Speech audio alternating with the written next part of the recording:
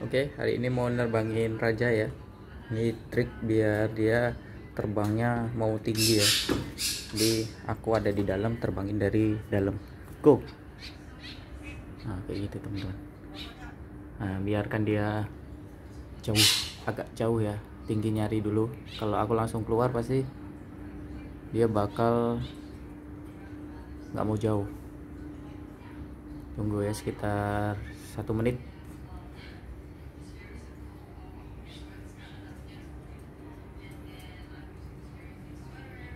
Tunggu, dia masih di sini. Ini aku panggil modal glove aja teman-teman nih, tanpa ada pakan ya. Nah ini, oh ini suaranya masih ada dia.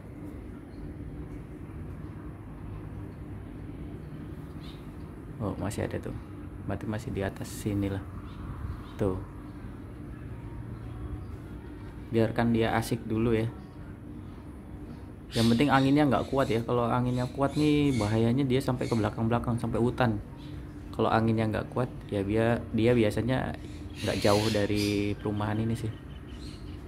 Nah, ini lumayan nih, ada matahari nih sambil FF sambil dijemur ya. Tuh. Jadi dia ke atas tuh. Tuh. Nah, paling di sini-sini aja deh. Nah, ini trik menjemur burung tuh. Teman-teman bisa lihat ya. Mana ya?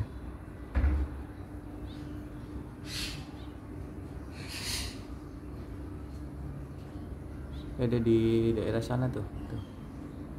Nggak nampak, terlalu kecil burungnya. Tuh ya, kelihatan ya tadi ya.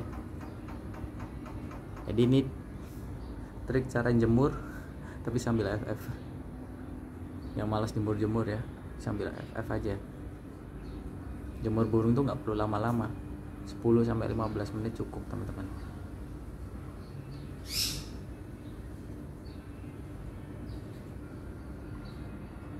Nah ini udah semenit lebih nih, udah mulai keluar ini.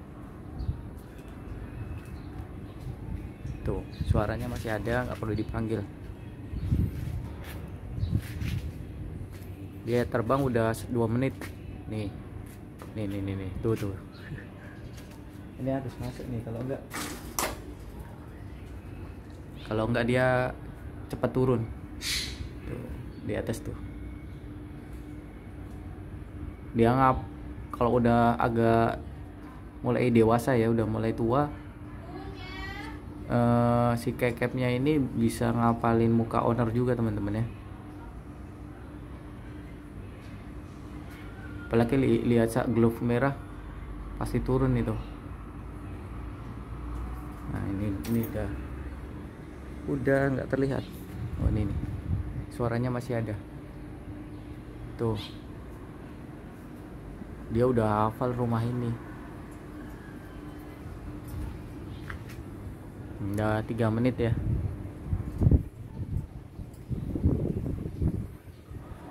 Udah 3 menit dia terbang. Kalau sering latihan kekep tuh bisa 30 menit terbang tanpa berhenti teman-teman. Cuman karena aku jarang-jarang latihan ya, jadi maksimal itu 5 menit lah teman-teman kalau aku ya. Karena stamina dia pasti terkuras. Nggak pernah terbangnya itu nggak pernah intens. Cuman kekep itu sebisa mungkin setiap hari itu harus ngepak sayap. Makanya aku kalau ngasih makan di dalam rumah, tipsnya itu dia harus ada ngepak sayap gitu loh, terbang tipis-tipis. Karena kalau tanpa ngepak sayap 3 hari aja dia udah kaku teman-teman sayapnya. Tuh kesana dia.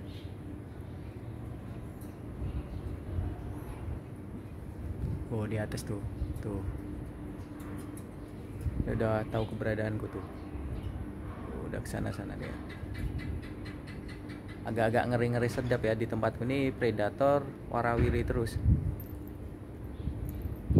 Ada elang, gao, alap-alap. Yang ngerinya alap-alap teman-teman ya.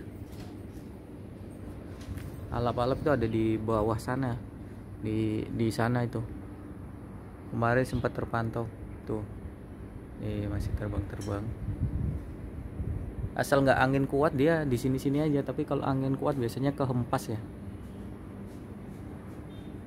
Oh, ada seriti tuh. Oh nih tuh. Anginnya lumayan ya. Shh.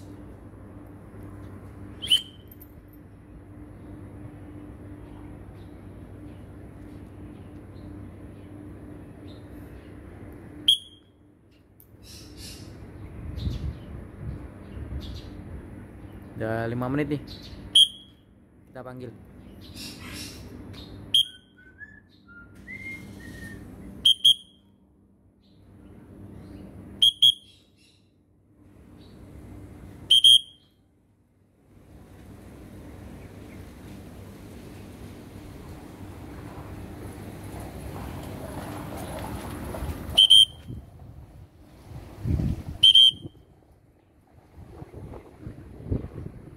Tahu dia dipeluitin suruh balik. 6 menit.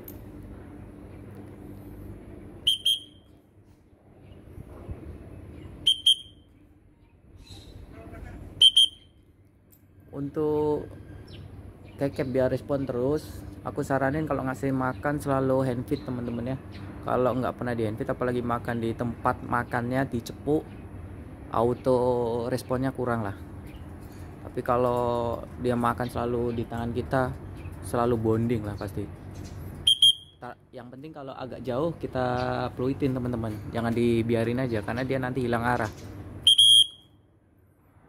Ini udah mulai ke depan-depan dia, kita fluidin. Udah 6 menit lebih nih, hampir 7 menit.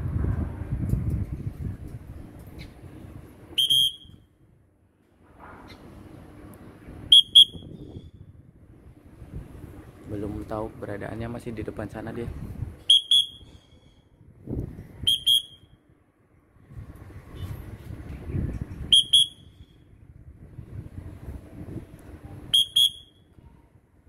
Nah, udah 7 menit nih.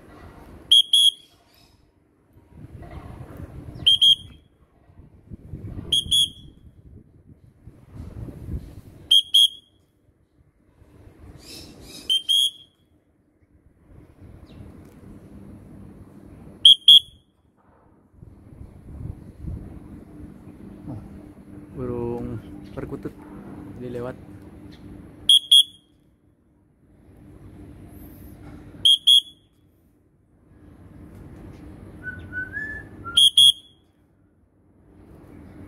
Udah 8 menit nih, mau 8 menit.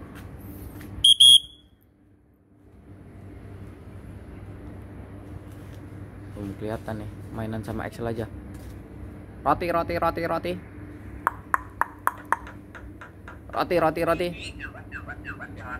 Assalamualaikum.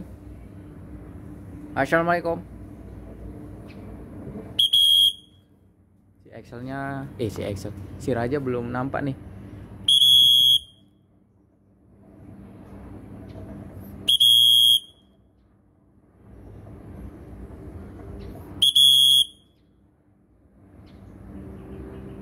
Belum nampak teman-teman ya. Udah 8 menit lebih.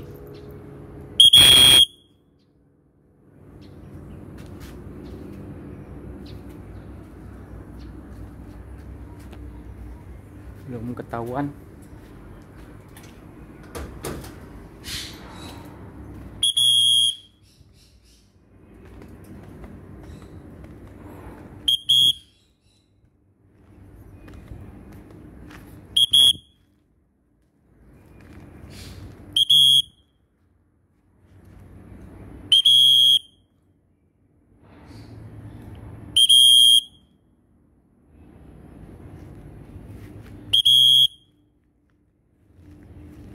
Tadi dia ke arah sana.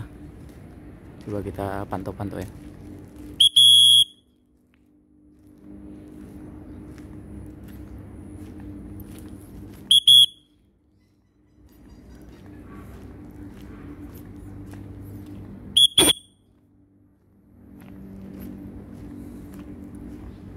Oh tuh suaranya tuh.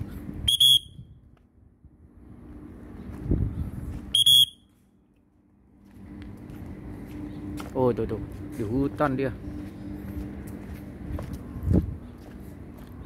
Nih dari sana dia.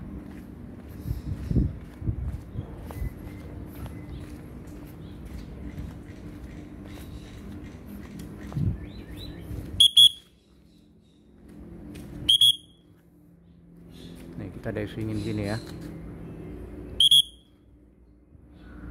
Nih.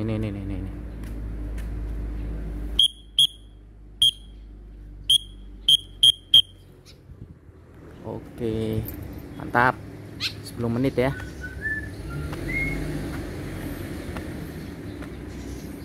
Si raja. Dia lari ke hutan sana dia. Nggak tahu ya. Ke distrak burung lain mungkin. Itulah risikonya kalau nggak cepet-cepet dipanggil, nanti kejauhan dia hilang arah teman-teman ya. Kecuali FF-nya bener-bener setiap saat ya, setiap hari pasti apel. Ini aja yang udah sering di sini sering hilang arah dia. Balik cuman kadang takutnya dia pas lagi error ya, hilang arah, lupa jalan pulang kalau nggak dipeluitin.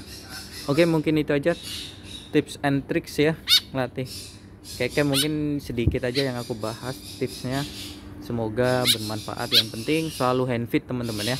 Handfeed itu kuncinya. Untuk pakan aku pakai ulat Jerman ya, ulat Jerman biar gampang aja. Kalau jangkrik males nangkepnya aku. Bye bye.